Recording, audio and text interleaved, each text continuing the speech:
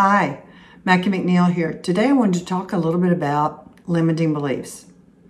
You know, your mind can be the gas that fuels your success, but it can also be the brakes that are constantly holding you back. One or the other, or sometimes both.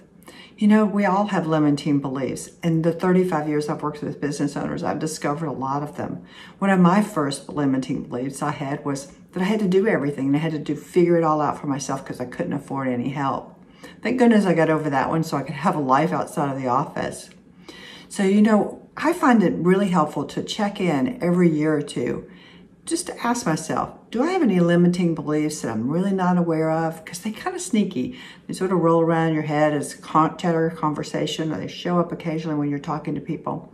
But I developed this tool called the Prosperous Mind Scorecard that has 9 factors that allow you to assess where you are and what do you want to do differently. It's very quick, very easy.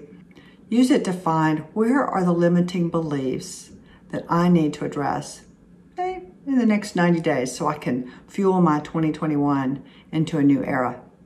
I hope you enjoy it. Thanks for watching.